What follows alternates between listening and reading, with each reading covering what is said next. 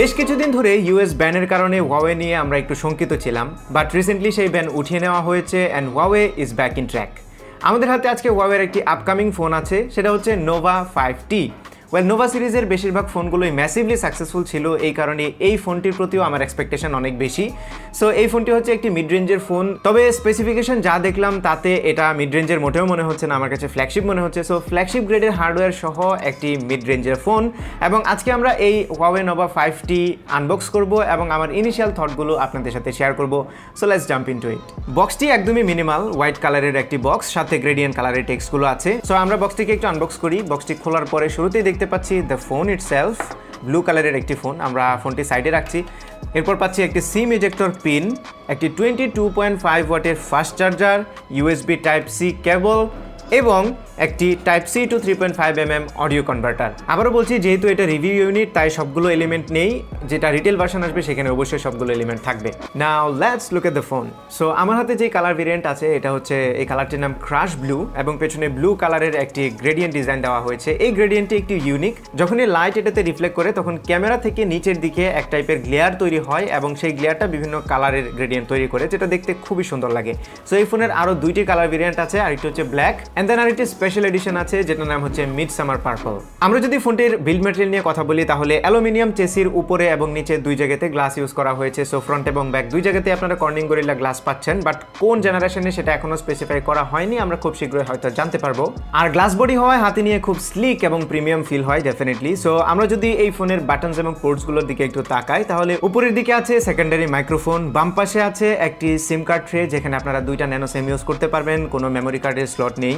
নিচের দিকে primary microphone, USB type C port এবং একটি সিঙ্গেল বটম ফায়ারিং স্পিকার, এবং ডান পাশে ভলিউম রকার্সের সাথে দেওয়া হয়েছে পাওয়ার বাটন কাম fingerprint scanner. So under display fingerprint স্ক্যানারের বদলে পাওয়ার বাটনে স্ক্যানার দেওয়া হয়েছে। আপনাদেরকে একটা জিনিস মানতে হবে যে আন্ডার ডিসপ্লে ফিঙ্গারপ্রিন্ট স্ক্যানার এখনো পর্যন্ত আমরা যেই স্পিড পাই সেটা দিতে পারছে না। So up to the mark এখনো হয়নি। সো আপনি যদি সাইডের কথা বলেন তাহলে এটা একদমই আনকমন, আমরা খুব বেশি একটা ফোনে দেখি না। বাট আমার কাছে পেছনে ফিঙ্গারপ্রিন্ট স্ক্যানারটি যতটুকু কনভিনিয়েন্ট মনে হয়েছে, সাইডের এই ফিঙ্গারপ্রিন্ট স্ক্যানারটিও ততটাই কনভিনিয়েন্ট মনে হয়েছে। কোনো ধরনের সমস্যা আমি ফেস করিনি। ছোট্ট একটা ডাউনসাইড যদিও আছে, সেটা হচ্ছে অ্যাক্সিডেন্টালি মাঝে মধ্যেই আনলক হয়ে যায় ফোন টাচ লেগে, যেটা আমার কাছে খুব একটা ডিল ব্রেকার মনে হয় না। আদার দেন দ্যাট এটার পজিশনিং একদমই পারফেক্ট জায়গায় করা হয়েছে। সো ফোনটা হাতে নেওয়ার সাথে সাথে আপনার থাম্ব একদমই পাওয়ার বাটনে যেখানে গিয়ে লাগবে সেখানেই ফিঙ্গারপ্রিন্ট স্ক্যানারটি দেওয়া হয়েছে, এবং এটা আমার কাছে প্রচণ্ড পরিমাণে কনভিনিয়েন্ট মনে হয়েছে। আর স্পিডের কথা যদি বলি, একদমই লাইটিং ফাস্ট এটি। পেছনে ফিঙ্গারপ্রিন্ট স্ক্যানার যতটা ফাস্ট তার চাইতেও অনেক ফাস্ট মনে হয়েছে আমার এটিকে, কারণ একদমই কনভিনিয়েন্ট পজিশনে আঙুল সাথে সাথে এখানে চলে যায়। সো টাচ করার সাথে সাথে আনলক হয়ে যায়, যেটা আমার কাছে খুবই ইমপ্রেসিভ লেগেছে। আর এর ফেস আনলকটিও ব্লেজিং ফাস্ট, একদম পাওয়ার বাটন চাপ দেওয়ার সাথে সাথে নিমিশেই আপনাকে হোম স্ক্রিনে নিয়ে যাবে, কোনো ধরনের লেটেন্সি বা কোনো ধরনের গ্যাপ আমি দেখিনি। লো লাইটেও মোটামুটি ভালো কাজ করে, ক্যামেরা বেসড হওয়ার ফলেও লাইট একটু কমে গেলে মাঝে মধ্যে একটু স্ট্রাগল করলেও বেশিরভাগ সময় আমি দেখলাম যে সাকসেসফুলি ফোনটি আনলক করতে পারে। এবং ফ্রন্ট ক্যামেরাটি রাখা হয়েছে ফোনের উপরের দিকে বাম পাশে কোনায় ডিসপ্লের নিচে। So no notch, no pop up selfie camera, একটি ফুল ভিউ ডিসপ্লে আপনারা এক্সপিরিয়েন্স করতে পারবেন। এবং ফোনের বডিটি অনেক ছোট হওয়া সত্ত্বেও এতে এত বড় একটি ডিসপ্লে ফিট করা পসিবল হয়েছে, কারণ এর বেজেল এবং চেনগুলো খুবই ন্যারো, খুবই থিন। আর ফুল ভিউ ডিসপ্লে হওয়ার কারণে এটাতে যে কোনো কন্টেন্ট প্লে করলে দেখতে খুবই সুন্দর লাগে। আর উপরে যে ক্যামেরা কাটআউট আছে এটা আমাকে কখনোই কন্টেন্ট প্লেইং এর বেলায় বদার করেনি, অ্যাটলিস্ট নট যতটা বদার করতো ততটা বদার তো এটা কখনোই করছে না। আর কন্টেন্ট প্লেইং এর বেলায় আমি খেয়াল করেছি ডিসপ্লে প্রচণ্ড পরিমাণে ভিভিড এবং কালারফুল, ব্রাইটনেসও ঠিকঠাক আছে। যদিও আমরা এখনো পর্যন্ত এক্সটেনসিভ টেস্ট করিনি, সেই টেস্ট করে আপনাদেরকে ফুল রিভিউতে আরও জানাবো যে এই ডিসপ্লে কোয়ালিটিটি কীরকম। সো ডিজাইন এবং লুক ওয়াইজ এই ফোনটি আমার কাছে একদমই ইমপ্রেসিভ লেগেছে। তবে আপনাদের কারো কাছে যদি এই ডিজাইনটি ফ্যামিলিয়ার মনে হয়ে থাকে তাহলে আপনারা এই সেম ডিজাইনটি আগে একটি ফোনে দেখেছেন, সেটা হচ্ছে Honor 20। যদিও Honor 20 থেকে এটাতে বেশ কিছু পরিবর্তন আছে যেটা নিয়ে আমরা আলোচনা করব। সো বাংলাদেশে এই ফোনে যে ভেরিয়েন্টটি পাবেন এটা হচ্ছে 8GB এবং 128GBর ভেরিয়েন্ট। এছাড়া আর কোনো ভেরিয়েন্ট এখনো পর্যন্ত এই ফোনের বাংলাদেশে লঞ্চ হওয়ার মতো পসিবিলিটি নেই। সো পর্যাপ্ত পরিমাণে স্টোরেজ এবং পর্যাপ্ত পরিমাণে RAM. Now let's come to the main part. এই ফোনটিতে ইউজ করা হয়েছে Huawei-এর সবচেয়ে powerful high silicon Kirin 980 processor, যেটা আমরা Huawei-এর ফ্ল্যাগশিপ ফোনগুলোতে দেখি, যেমন P30 Pro-তেও সেম প্রসেসর ইউজ করা হয়েছে। এই প্রসেসরের সাথে জিপিইউ আছে Mali G76 MP10। So 7nm এর এই চিপসেটে পাওয়ার এফিসিয়েন্সিও ভালো হবে। আর যেহেতু Huawei-এর হাইয়েস্ট গ্রেডের প্রসেসর এটি, যেটি ফ্ল্যাগশিপও ইউজ করা হয়েছে, সো এর পারফরমেন্স নিয়ে আমার মনে হয় না কোনো ধরনের কমপ্লেন থাকবে। ইনিশিয়ালি আমি ফোনটা ইউজ করে যা পেয়েছি তা হচ্ছে একদমই স্মুথ এবং স্পন্টানিয়াস। হালকা একটু গেমও খেলেছি আমি, যেখানে কোনো ধরনের ল্যাগ বা কোনো ইস্যু আমি পাইনি। সো গেমিং নিয়ে আরও টেস্ট করবো, আমরা টেস্ট করে ফুল রিভিউতে আপনাদেরকে অবশ্যই জানাবো। আর সফটওয়্যার সেকশনে আছে EMUI 9.1 based on Android 9 Pie। So so এর ইউআই নিয়েও কোনো কমপ্লেন নেই আমার, আমিও আগেও এই Huawei EMUI ইউজ করেছি এবং আমার কাছে ভালোই লেগেছে। সো আমরা এবার চলে যাই এই ফোনের আরও একটি খুবই ইম্পর্টেন্ট পার্ট, সেটা হচ্ছে এর ক্যামেরা। সো এর পেছনের প্রাইমারি শুটারটি হচ্ছে 48 megapixel f1.8 অ্যাপাচারের Sony IMX586 sensor. Secondary ক্যামেরাটি 16 মেগাপিক্সেলের আলট্রা ওয়াইড শুটার, যার ফোকাল লেন্থ হচ্ছে 13 মিলিমিটার এবং অ্যাপাচার f2.2। বাকি দুটি ক্যামেরার প্রথমটি হচ্ছে 2 মেগাপিক্সেলের ডেপথ সেন্সর এবং আরেকটি 2 মেগাপিক্সেলের ম্যাক্রো লেন্স, যা দিয়ে ক্লিয়ার ক্লোজ আপ শট নেওয়া যায়। আমি ইনিশিয়ালি এই ফোন দিয়ে বেশ কিছু ছবি তুলেছি ডে লাইট এবং লো লাইটে, এবং এর কোয়ালিটি অসাধারণ লেগেছে আমার কাছে। তবে ফুল রিভিউতে এই ক্যামেরা সম্পর্কে আপনাদেরকে আরও ডিটেল জানাবো।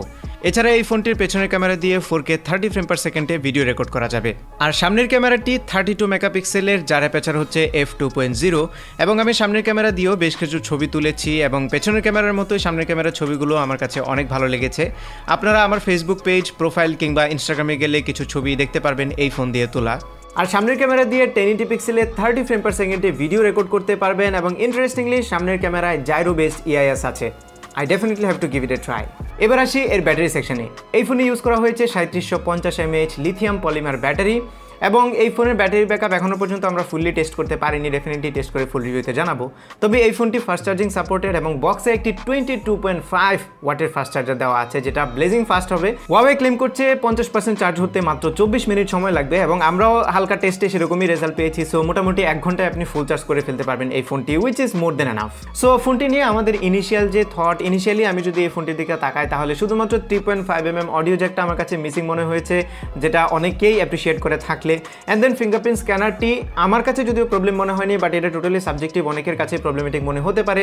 আমি শুধু একটা ইস্যু পেয়েছি, এটা হচ্ছে অ্যাক্সিডেন্টালি মাঝে মধ্যে আনলক হয়ে যায়, এছাড়া আর কোনো ইস্যু নেই। আর বাংলাদেশে খুব শীঘ্রই ফোনটি অফিসিয়ালি লঞ্চ হবে, এবং একটি এস্টিমেটেড প্রাইসের রেঞ্জ আমি বলতে পারি এটা হচ্ছে 45 to 50,000 এর মধ্যে হবে। প্রাইসটা একটু আপনাদের কাছে বেশি মনে হতে পারে, বাট বাংলাদেশে এখন অফিসিয়ালি সব ফোনের প্রাইসে বেশি, ট্যাক্সের কারণে আপনারা হয়তো সেই বিষয়টা জানেন।